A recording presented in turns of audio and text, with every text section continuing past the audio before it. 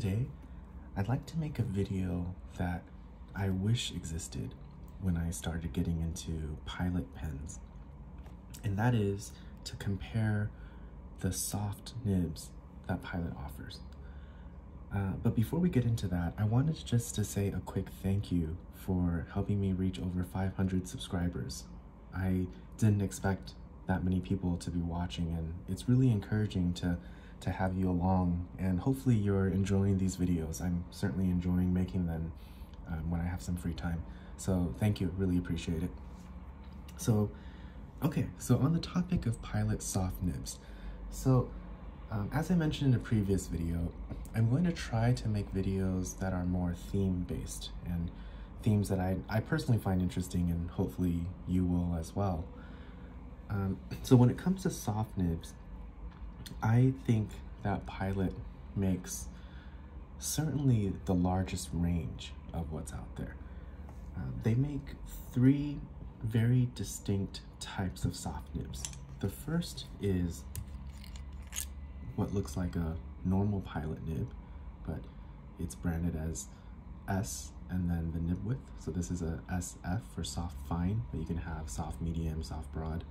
And they make these nibs in a variety of sizes as well. From the number 5, this one is a number 10, and then they also make the number 15. The second family of soft nibs are these, the Falcon pens. So these come in only one nib size, but in different nib widths. So this one is a soft fine. I think they make a soft extra fine, not sure, but they definitely make a soft medium and a soft broad. So these come in the resin Falcon, and here this is a metal Falcon. So even though this one is branded SF, this is a very different nib than the number 10 nib that I showed you earlier. And then finally, the third family of nibs is this FA nib. And Pilot makes this in a number 10 and a number 15 size. So this is a number 10, which comes in pens like the 912, the 742, and then the number 15 size would come in something like a 743. This only comes in one width, so it's not branded, fine, medium, broad, so it's just branded as FA. And that's because this particular nib, unlike the other two, does offer a significant amount of line variation. So from a width perspective, it's kind of a one size fits all, and then you get the variation when you write.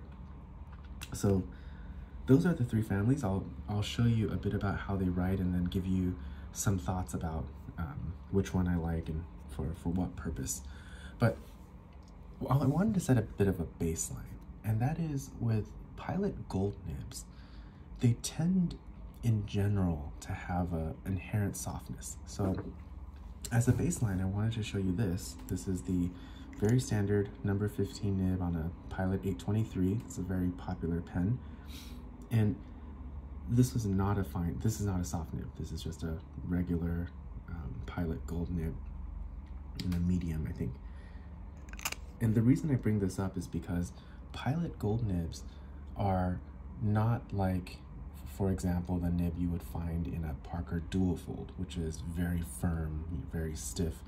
Pilot gold nibs inherently are a bit soft, but the soft nibs, the three actual soft nib families that Pilot makes, are significantly softer than even their gold nibs. So I'd like to show you that now.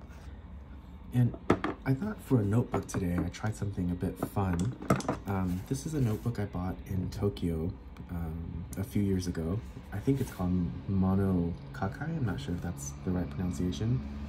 I haven't seen these widely available, so I thought it'd be fun to show you. It's not a particularly attractive notebook. I think it actually looks quite ugly. And the cover, you see the quality of the paper they use in the cover is marginal at best, but this is actually a very nice notebook. So you can see inside it has this very nice velvet lining, and then the paper itself, I don't know what paper this is. I don't know if it's their own paper. It's certainly not anything else I've used, so it's not like a Midori or it's not like Tomoe River. This is a medium weight, and it feels like an uncoated type of paper. It's actually really nice. And this notebook was actually quite expensive. It was about $25 in Japan. So you imagine, you know, that's more expensive than what a standard Tomoe River notebook would be out there. So I don't know what the pricing would be here in the US, but this is actually a fairly expensive notebook, fairly nice, but I thought it'd be fun to use this to show you the Pilot soft nibs. All right, so I'll use this as a bit of a, I don't know what these are called, pencil boards or something. Use this to make the writing a little bit easier. So let's start with the benchmark nib, which is just the standard Pilot number 15. And I can't really write and talk at the same time, so excuse the pauses, or if I write something incorrectly, I apologize. This is a number 15 medium.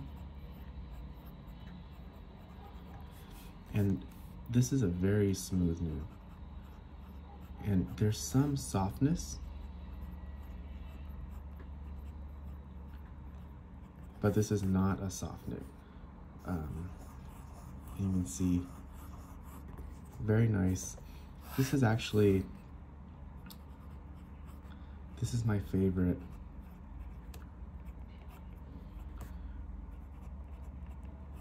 writing nib of the Pilot pens that I own. This is their largest, I would call normal production size nib. This is a number 15.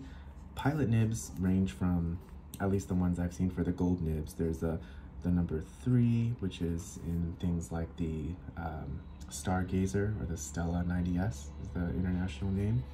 There's a number 5, which that's in pens like the Pilot 74 and the 91, 92. And then you have the number 10, which is in pens like the 912, 742. And then you have the number 15, which is in pens like this, the 823, the 743. There are bigger nibs. So when you get into the 845, it's actually a number 15 nib, but it's an 18 karat.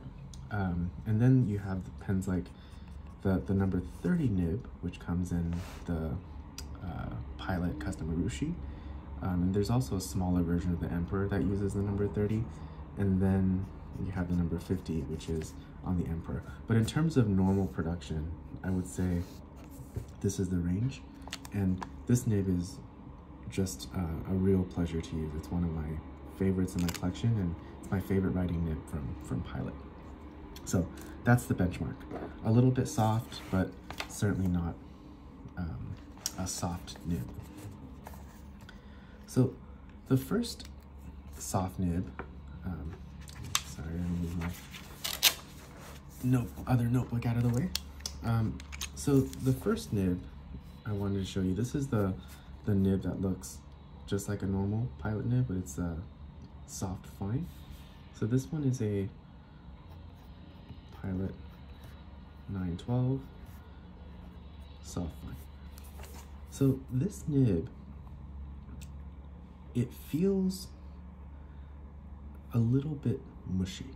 I'm not sure if that's a fair way to describe it, because I don't want to say this feels bad, but what I mean by mushy is it doesn't snap back very intensely. It just feels sort of soft when you write. So it actually feels a bit delicate. It's very smooth, so I don't know if you can hear on the camera, there's not a whole lot of feedback. It's very, very nicely tuned. No hard starting, no skipping, none of that. And it's very pleasant to use, but this particular nib, in my opinion, you need to be a bit attentive when writing, because it feels like, at least to me, you have to be very conscious of the amount of pressure you're putting, because it has that delicate feel and it doesn't really snap back. It's there's a delicateness to when you write that for me personally, it takes a bit more effort to write. The other interesting thing about this nib is it actually feels like the larger Pilot nibs. And what I mean by that is, sorry, I can't write and talk. So what I mean by that is the larger Pilot nibs, like the number 30 and the number 50, those nibs have a bit of extra softness, or they feel softer than the smaller Pilot nibs just because they're bigger. And this pen, it feels a bit like the nib, the number 30 nib in the custom Urushi. Now, of course, it's not as special as that nib, but if you're looking for like a much less expensive nib that feels kind of like what the nib feels like in something like a custom Urushi, this is what comes closest. It's a little bit, it feels delicate, it feels a little bit mushy, like I said, and definitely noticeably softer than the non-soft Pilot nibs. Okay, so the next nib. So this one is the Pilot, or also known as the Metal Falcon. This is also soft fine. By the way, this ink up here was Pilot, the Urushizuku Shinkai, and this is Konpeki. So I don't know if you can hear, but this nib has noticeably more feedback. Very pleasant. It's not scratchy at all, but it has more feedback than the other nib. The other thing I find more important, or more important in terms of describing the feel of the nib, this nib is not mushy. This nib is extremely springy. So this makes it easier for this nib to write on a daily basis for me. So this is a much better daily writer. And those of you who watched my previous videos, you probably know that this pen is in my daily rotation, because I really do like the way this writes from a day-to-day perspective. You don't really have to think about it. It's just, you don't have to think about writing. You don't have to be super conscious about how much pressure you're putting on the page. It just writes. It's very nice. The other thing I will say is, a lot of people have this misconception that soft nibs are built for line variation, and that's not true, at least not the Pilot soft nibs. These are not the soft fine in the 912 and the soft fine in this Metal Falcon. They're for the feel of the writing experience. They're not for line variation. So if you look at the S's that I made here, you can see there's really no line variation to speak of. They do offer a bit of shading though. So because of the softness, it sort of varies the amount of ink that goes on the page as you write. So one cool thing about the soft nibs is that they offer, in my experience, more shading as you write than the non-soft nibs. And the other thing I wanted to mention about this nib is, in terms of comparison to Western nibs, this feels like the Mont Blanc 149 calligraphy. I know that's a pen that this community is very familiar with, a grail pen for many people, including myself. This pen, the Mont Blanc, is built for line variation, but when you write with the pen on a day-to-day perspective, the tension and the springiness feels a lot like this Metal Falcon. And the Mont Blanc is, one of the pens that I think is one of the all-time greats. So certainly praise for this pen. So this Metal Falcon is of the Pilot soft nibs, the one that I feel is most suited for daily use, and really a pleasant writer. with very pleasant feedback. Okay, let's turn this over.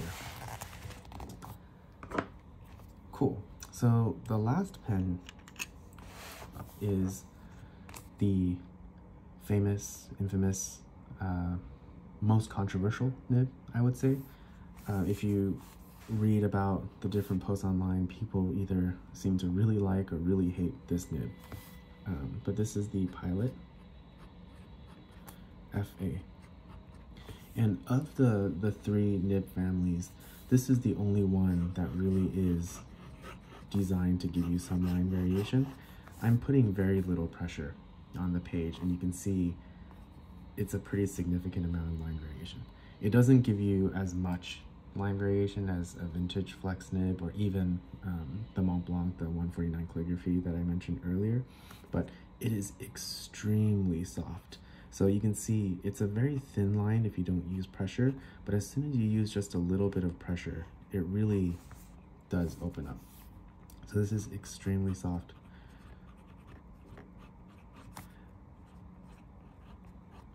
So this is a fun nib to write. You can, write calligraphy with it. It's kind of fun.